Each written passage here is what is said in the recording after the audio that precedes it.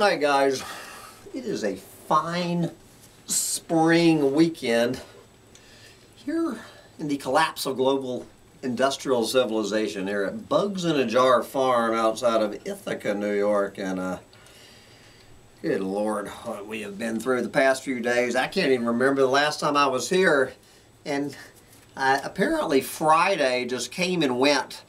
I was in the middle of moving a shed yesterday, totally forgot that Friday was even here. So we're going to have our Ecological Meltdown Roundup rant. $1 short and a day late, but don't worry. You will soon be full of doom here. So we're going to head back over to mangabay.com and see what Rhett Butler and the boys and girls are up to. Well, I have been moving the shed from hell, and we're going to start out as we frequently do in Brazil. Wow, imagine this.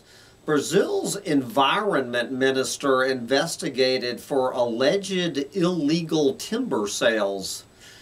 Yes. 1 week after Brazil's lower house of Congress approved a bill that exempts environmental impact assessments and licensing for development projects, Brazil's own environment minister, Ricardo Salles, has been named in a probe for alleged illegal export of Amazon timber.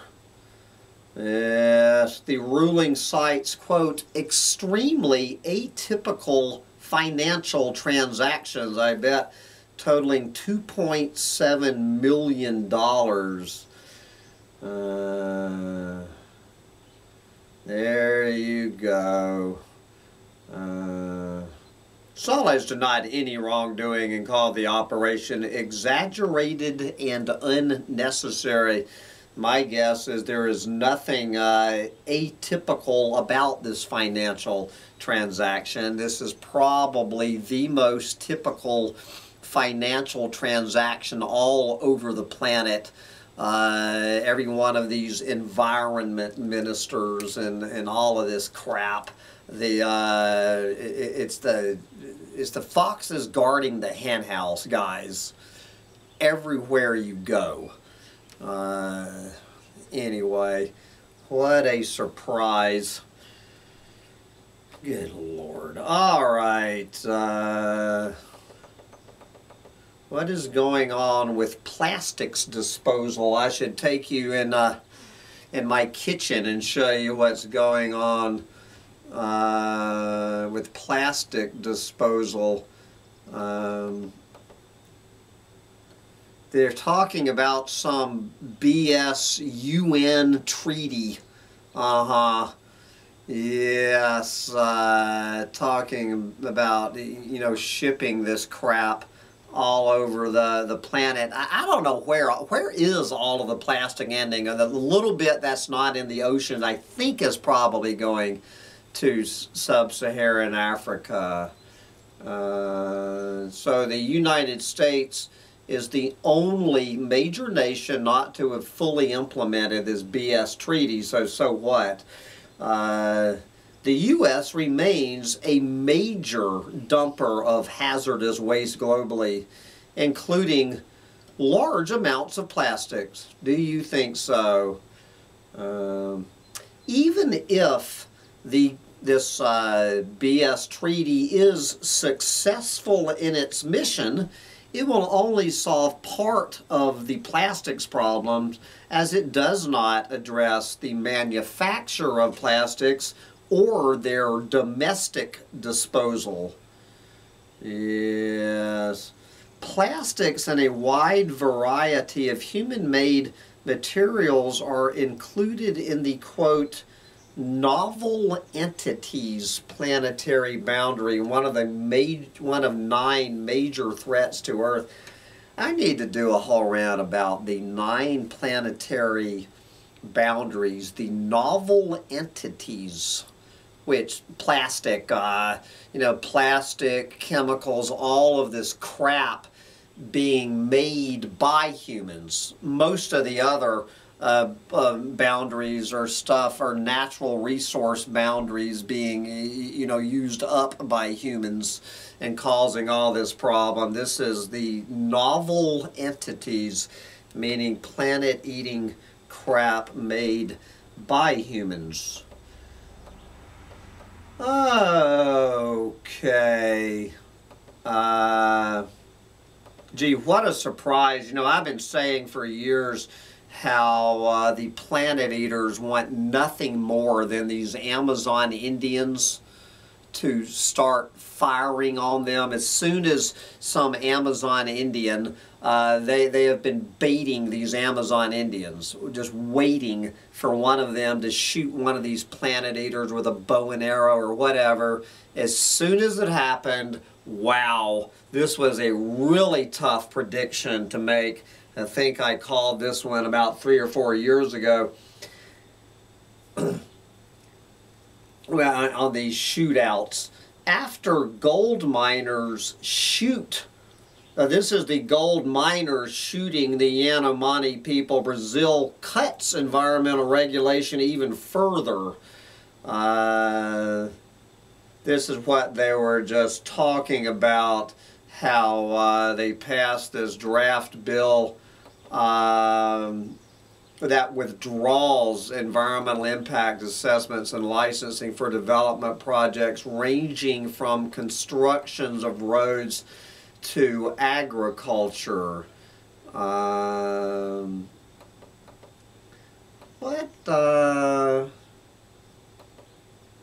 As the lower house moved to approve the bill, the Yanomani people were under attack by illegal gold miners with automatic weapons for the 3rd time this week. Quote, "They are not shooting to try and scare us.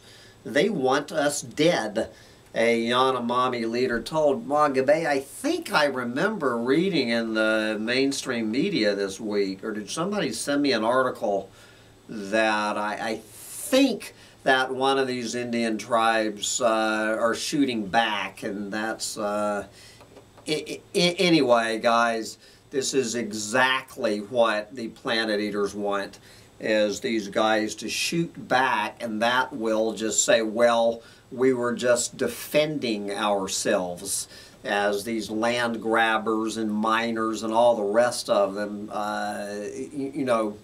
head into these people's territories and they get shot. You know where this is going.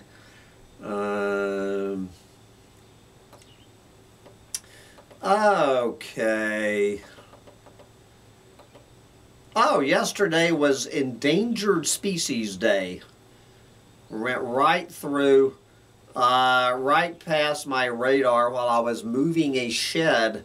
I did not realize that yesterday was Endangered Species Day. Here are some of the species featured in this new 7-episode podcast. The fairy possum, the black-footed ferret, the saola, the African white-backed vulture, the axolotl, the humphead wrasse, and the golden dart frog. Yes, we can kiss goodbye to all of those. Okay, we now have a satellite tracking global coral bleaching events. That is going to be one busy satellite this year. Here is the knee slapper of the week. Okay, guys, protected areas. Protected areas now cover nearly 17% of the Earth's surface, according to the UN. All right. They are closing in on these biodiversity targets set back in 2010. Yes. protected areas. Don't get me going. I could, Cougar, would you like to come on again and explain the concept of protected areas? Anybody thinking for one damn minute that 17% of this planet is under a protected, the definition of a protected area is some greenwashing politician in the pocket of a damn land grabber. Drawing a line around some blank space on a map and painting it green, sending it to the UN and say, look at this green spot on this map. So sick and tired of this greenwashing BS. Why Rhett Butler isn't blowing the BS whistle on this crap. All right, here is, well, there's a lot on here, guys. I got a lot on my plate today. What is going on with Joko Widodo? This is the Joko Widodo story of the week. Indonesian President Joko Widodo slammed for his wait and see approach on climate action. Yes. During last month's climate summit of world leaders, top emitters announced more ambitious climate targets in a bid to combat climate change.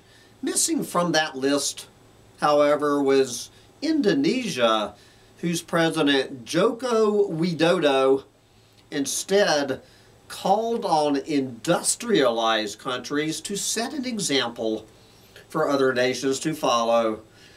Yes. So I guess Joko is now saying Indonesia will achieve carbon neutrality by 2070. They're going to start paying attention to this. Okay.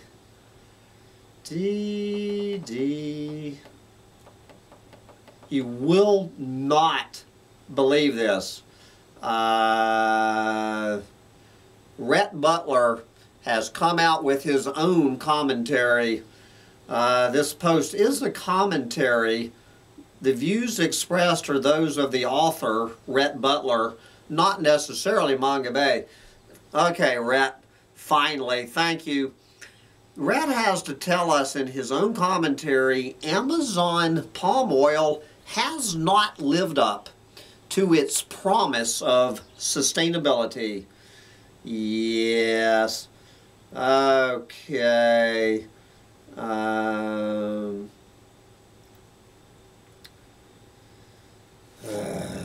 The investigation from Manga Bay found that the palm oil industry in the Brazilian Amazon has been using agrochemicals in concentrations that are considered unhealthy in other parts of the world, exacerbating land disputes and engaging in deforestation.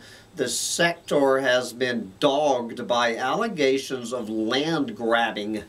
Do you think so? Says Rhett, quote, in the late 2000s, early 2010s, the Brazilian palm oil industry told us that oil palm plantations in expansion would take a different path than in Southeast Asia. Yes.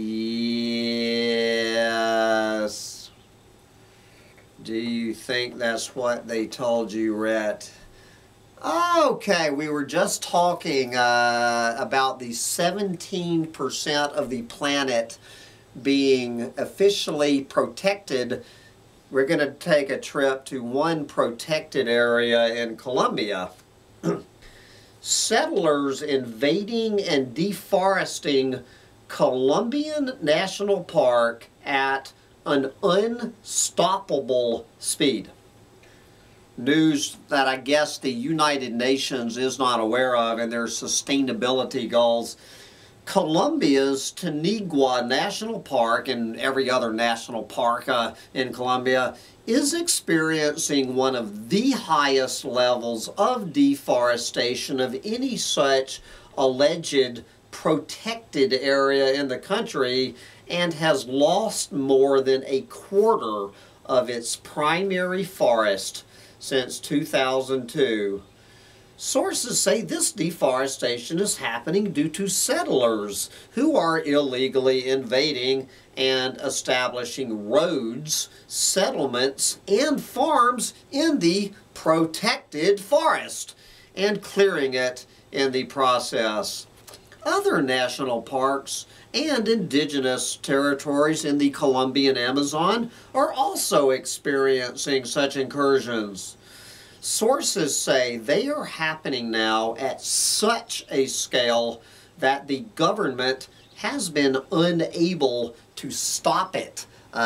Since, you have people like the environment minister of Brazil making, what was that, $2.7 million off of rolling out the red carpet to these crooks, to these planet eaters. Colombia, Brazil, Indonesia. Alright. The Pope, a prince, and a judge walk into a bar. Yes, it sounds like the beginning of a bad joke, because that's exactly what it is. But Pope Francis, Prince Charles, and judges around the world are now supporting the rights of nature. Yes. Police. That is, the Pope, a prince, and a judge walk into a bar so they can cut a deal to carve up what's left of the planet. All right. Let's see what's going on with sea turtles. Well, we all know what's going on with sea turtles. Too complicated to get into. All right, now we're going to go to the marine protected areas. You've heard all of this crap about marine protect, which is even easier. I guess, what do they do when they draw a little line around a piece of ocean? Do they paint it? They don't paint it green. Do they paint it a darker shade of blue, or do they just put a bunch of plastic trash floating around on top of it? So what is going on with marine protected areas in Chile? Chile's marine protected areas are not safe from salmon farms. Yep. In Chile's 4 southernmost regions, 5 marine protected areas now have salmon farming concessions inside them, with 1 protected area having more than 300 salmon farms inside it. This threatens the unique ecosystems of Patagonia. Yes, the 416 salmon farms that lie inside marine protected areas belong to 32 companies. Good God. I love it when they ask a question. Did you know that Spix's night monkeys only weigh around 1 kilogram? I did not know that.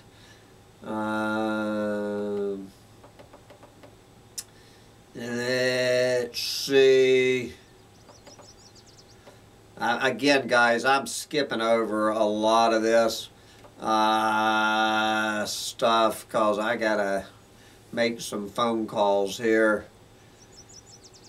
All right.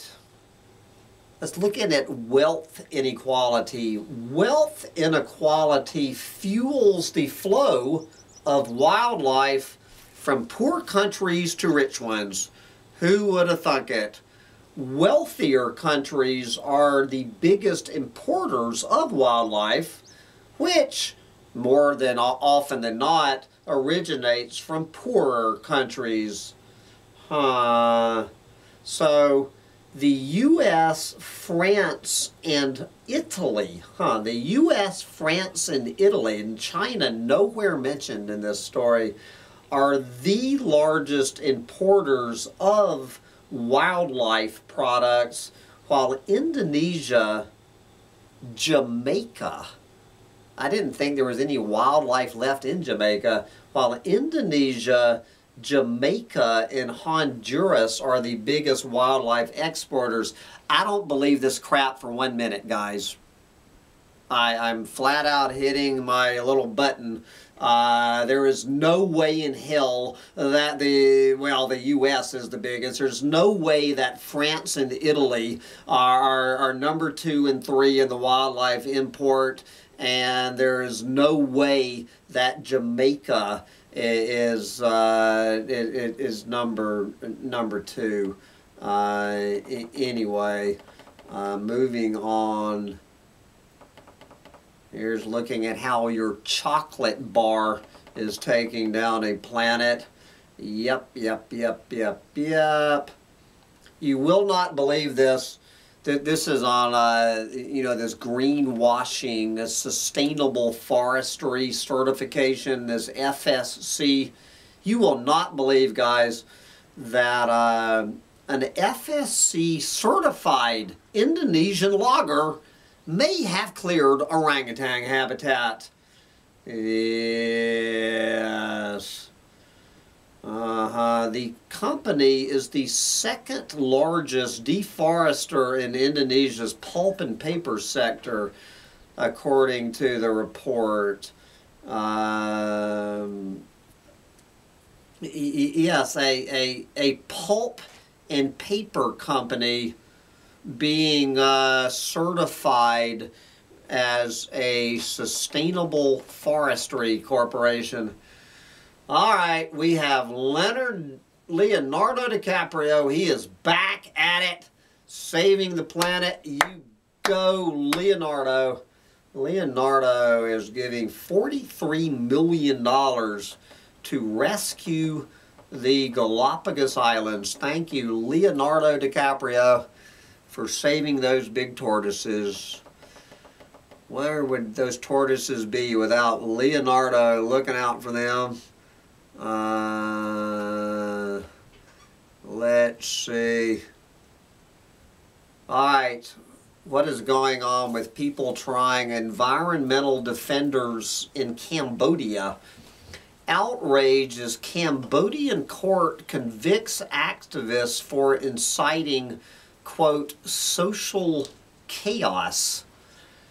On May 5th, this court in Cambodia convicted and sentenced 5 activists from the environmental group Mother Nature Cambodia. They were convicted for intending to cause, quote, social chaos by planning a protest of the government-sanctioned destruction of Phnom Penh's lakes, which are being filled in for development. Sentenced to 18 months in prison. There you go. At least they weren't killed. All right. What's going on with forest in Bolivia? After Brazil, the South American country that lost the greatest area of primary forest over the past 20 years is Bolivia. The past few years, the landlocked nation has experienced vast forest fires that have affected millions of acres. Yep.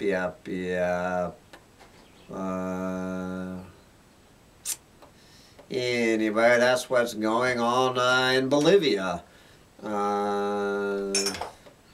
Let's see. Here's this big debate, keeping animals wild versus safe. Despite growing media and public pressure to, quote, sanitize the wild, the priority for conservation should always be keeping population in areas wild above keeping individual animals safe. 6 leading lion conservationists argue. Yep.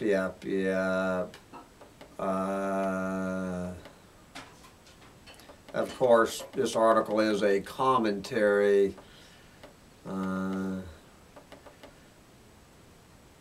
I think they already had this story last week. Is planting trees as good for the earth as everyone says?